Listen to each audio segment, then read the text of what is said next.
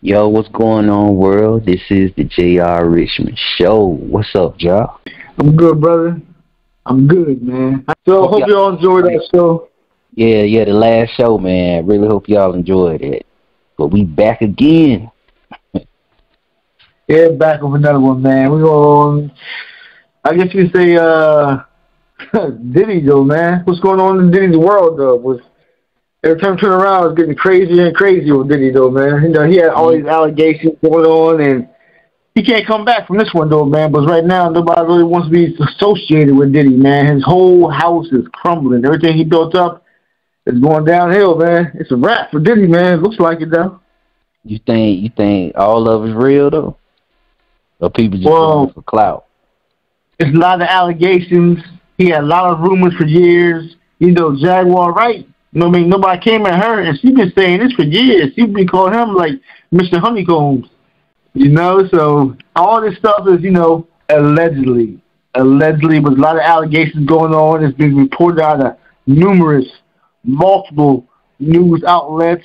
You know what I mean? Even major news has been covering this stuff and everything, though, man. They just been getting dropped from his brands left and right. He had to step down from what's that TV station he owned? Oh, Revolt.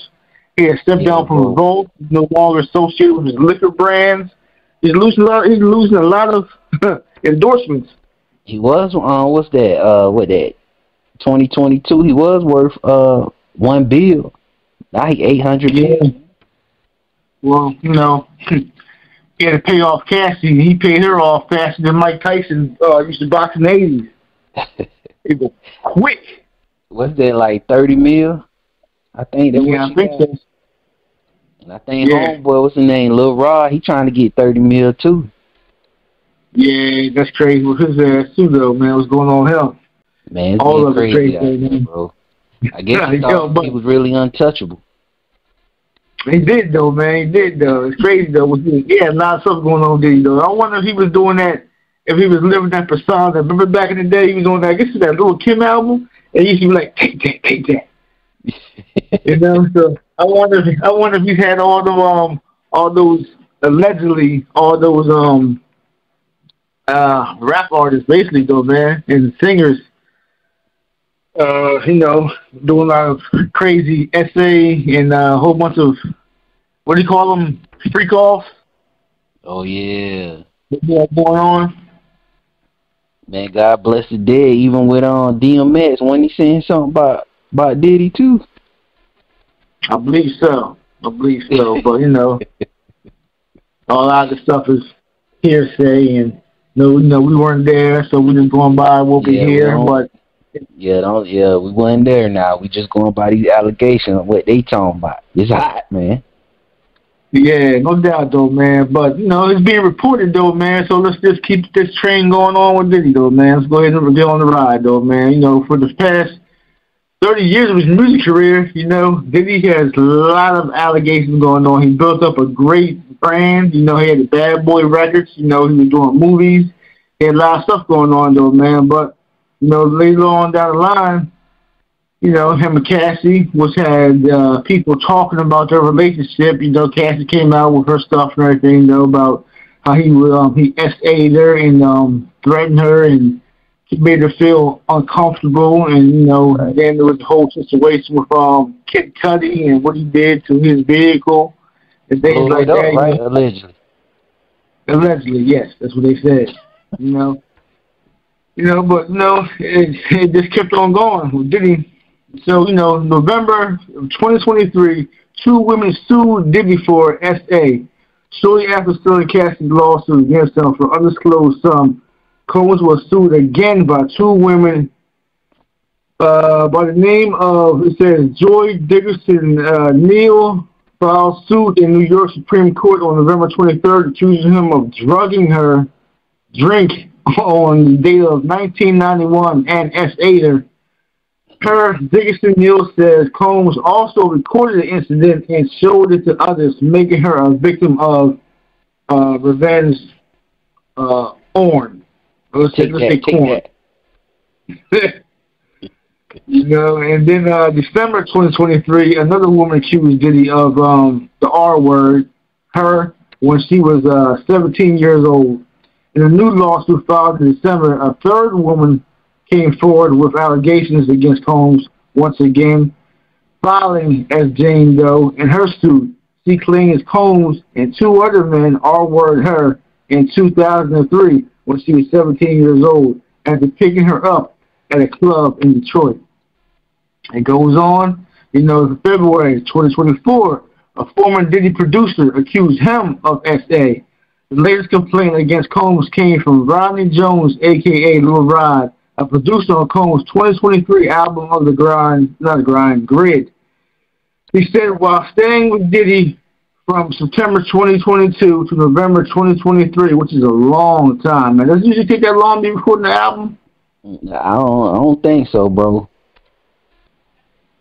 It's a long time, man. It's like that's over a year. From September 2022 to November 2023, Diddy forced him to have, sex with prostitutes, threatened and harassed him. Combs' attorney right. has dismissed all the accusations against him as money grabs, but everything's on paper. So all this documented. All this documented. All of it's documented. He even got Cuba Gooding Jr. involved with everything. He had a piece of the action too. That's great. That's a movie too. I wonder if he was in that movie, Piece of the Action. You got Meek Mill, Usher, alleged had romantic relations with Diddy. According to what reported by XXL magazine, Diddy is the protagonist of another media scandal which also involved Meek Mill and Usher. Diddy is facing SA and assault lawsuits filed against him by former collaborator, Lil Rod. But it says right here, in fact, a file of approximately 73 pages has been opened against Diddy by producer Rodney Lil Rod Jones, in which he accused of SA and harassment, along with the boy Cuba Gooding Jr. So all this stuff going on. I seen a video like a couple of years ago with Cuban, man. He was up there drunk, dancing and stripping on the table or something at some restaurant, bro. Did he? Yeah. I don't know if he was playing around, but they I don't know, TMZ, I think they linked the video or something like that. What's going on behind them scenes, man? Behind Hollywood in them back doors, bro. It's weird how a lot of these people, all this stuff is coming out now. It all started off with the Cat Williams interview, and now it seems like more doors are opening, and it's getting crazy and crazy. And all these allegations, more allegations coming out, even before this allegation right here and everything, though. And Leslie, once again, one of Will Smith's, what was his assistants? Yeah. He accused Dwayne Wade knocking down Will Smith. And all the energy that he was producing, man, seemed like he was jealous, like he wanted in on the action. And now you got this stuff right here with Diddy, and it's just looking ugly for Diddy, though, man, which is a shame, though, man. Because he had all that talent, he let all that power go to his head and everything, though, man. What was the one dude that he used to be involved with everything, though, like his mentor, what was his name? Oh, Andre Harrell? Yeah. Andre Harrell. Allegedly? Yeah. Allegedly. What do you think about this stuff? What do you think about this whole situation with Diddy and everything going on behind the scenes and all these rumors throughout the years? Take that. That's all I can say, bro. But hey, man, I don't know, man. Like I always put it, maybe it's just there to confuse the people because they got, the powers that be got other tricks under their sleeve or whatnot. And even Ice Cube's son was talking about that. Remember that I Need a Girl song? You know what I'm saying? And he was like, more than my girl, we was like brothers. All night used to play fight under the covers. And when you look at the video or whatnot, when he said that, he pointed at him and Usher. Diddy, bro. Then you remember that clip a while back, you know what I'm saying? when Kevin Hart was interviewing Diddy, and Usher was standing there, and Diddy was like, you know, him and Usher, they used to they used to wake up in the bed and fight over cornflakes or whatever. yeah, That's fight when over it, bro. Kevin Hart was interviewing him and everything, though. He tried to keep him quiet. Yeah, getting all wild and loud and everything, man. It's no telling what's going on behind the scenes, bro. He was even a lot of this getting exposed. He was even linked to Justin Bieber. Was it back in the day when it was like MTV Cribs, and Justin Bieber was over Diddy's house, and Diddy was like, you know, he has full access to Justin Bieber, staying like 72 hours or like the weekend, something like that with him. And then, you know, back in the day, he also had Usher. Usher was like, what, 12, 14 years old? Yeah, 12, living with that's crazy. I don't understand how parents can just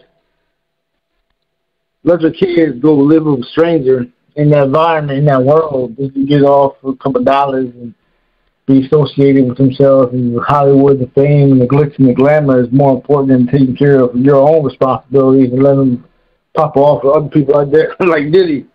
And that whole campus, the whole world is crazy. It gets wild, bro. Like the parents, bro. You know, like how you were saying, man. Where were they? You know, especially what's going on now, man. I believe that, you know, if your child, you know, want to do their thing or whatever, I mean, go independent. You don't need to send them off to, you know, whoever. You feel me? Because it's crazy. It get wild out here, bro. But they pimping their children, man. That's what it is, man. It's sad, though, when you think about it, though, man. But very. I guess money trumps everything, though, man. When you got that greed, that's already, you know, what do you call it? The green-eyed monster is already set in. That's all they care about and everything, though, man. But this whole situation is crazy. Nothing too much to really say about this, man. The whole entertainment industry is trash. Just throw it all away. Because it's not even about music anymore, man. It's about propaganda and what they can promote and all that power behind the scenes. It's like now a lot of these people seem like they're comfortable with it. They're comfortable doing the things that are coming out of all these allegations, rumors, and all these rap artists and musicians and singers and actors and politicians. The list keeps on going and everything, though, man. It doesn't matter what color you are. They're all involved with it. It's all one big giant cesspool of trash. And they're comfortable with it and everything, though. And it's going to keep on going on and on and on because more people just like Steve Harvey, he even said it. It's not about no integrity. You know, so you know who knows what he's doing behind the scenes. Man, it makes you know, so now it's just about getting that dollar. Stephen A. Smith from ESPN, he's like the face of ESPN. He said he's trying to figure out how can he make his bosses more money each and every single day that he gets up to go to work. You know, they so it's about all that wild like that though. That's what it seems like. A lot of people don't even care. A lot of them don't care. So right now it's about the mighty dollar instead of integrity and what they say, standing on business. I guess it's standing on business, like, you know, standing up, taking it, bend over, taking it back, take that. Take that. Take that. Yeah, I guess standing on their toes. What you think about Monique, man? Monique got a lot of anger. A lot of anger. She got a lot of anger, though, man. She's been wronged and she's been humiliated, and right now she just seems like she was lost and broken. She don't know what to do. She's crying and complaining about Hollywood, and she don't, you know, and at the same time, it's like she wants to be in that circle, but at the same time, it's like she wants to be on top. She wants to be running it her own way, but she still wants to be part of that circle. So it's weird how she's like operating, though, man, because as talented as she is, I don't think she's really that funny. You know, now every time she goes out, it doesn't even seem like she's telling jokes. It just seems like she's just talking about people. Angry. So, like, yeah, are you going to tell a joke or are you just going to be talking about people for like 40 minutes? So, my whole thing is just do what you do. If you're that talented, you say that you're this, you're that, you know, Queen's Comedy was all this and it was the number one this, number one that, and all these women need to get together. You go out there and do it. Show them what you're worth. Show them what you can do and produce. instead of complaining all day and everything, though. You said what you said, though. We're not going to beat the machine. Hollywood, the entertainment world, that's the machine. And she's not part of it right now, though, man. So she bit the hand that fed her, you know, because she didn't want to do certain things. I commend her on that, though, man. You know, she stood on her own business and did what she wanted to do, you know. So I salute her. All the props in the world to her and everything, though, man. But at the same time, she still seems like she wants to be part of that world, though, man. So right now, she can go ahead and start her own little YouTube channel. She can go ahead and get a podcast and do things like that and be set up. Be done with it, though, man. Just go ahead and travel the country. Yeah, go independent, go out there, hit the comedy circuit, do some whatever, though, man. Because right now it's all about technology. This is the world of information. It's the world of technology, man. So it's a technology age. Doesn't feel like she wants to. It still seems like she wants help. Want a handout, huh? That's what it seems like, though, man. You know how it is, man. Like I say, man, it's probably all in the plan of the ones that so-called higher up, man. It seems like the higher you go, the darker it gets, though, man. So it's no telling. At one point, you want to be a rapper, though, man. What was it like in that world, though, man? Like being a rapper artist, though, man. I mean, I know you said you did a couple concerts and things like that. How did it feel, man? How was that those interactions when you came across certain people in the industry? Well, back then, I ain't really get too deep in it, but back then, I was passionate about what I wanted to do, so I don't know where all that weird stuff started kicking in, though, you know what I'm saying? Maybe I wasn't that deep in it. But, yeah, I had, talked with certain people, you know what I'm saying, did my thing or whatnot, but I just ain't never, like, if that was presented to me on that lifestyle, like what Diddy and all them doing, man, that'll be a wrap, bro. So I'm glad, you know what I'm saying, I didn't, go no further in it, though, man, because, why? Ain't no telling, man. I'll probably be in jail or something right now, bro. Yeah. Straight up. I don't see how these folks, I mean, you need money that bad? You know what I'm saying? Like, is it that bad that you willing to sell your soul and how your conscience eating you? You know what I'm saying? You're in front of your kids with your wife and everything, and you thinking about that all day and night. You know what I'm saying? That's why what they call it for the other folks, they call it the recreational. Right. Yeah. That's why all of them are like on recreational drugs and things like that. That nature. But it's only a certain color that they say now that's on recreational drugs because of this, that, and the third. Yeah.